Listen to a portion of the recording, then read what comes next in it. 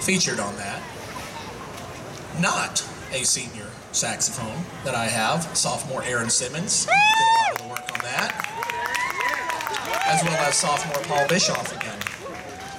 Now go home and have a peanut butter and jelly sandwich. Again, that's not code, that's just saying, there you go. Next tune we're gonna do, one of the most influential albums in pop and jazz history was put up by Ray Charles, and it was called Modern Sounds in Country and Western Music. And one of the best tunes, in my humble opinion, off that album was a tune written by Don Gibson in the early 50s called I Can't Stop Loving You.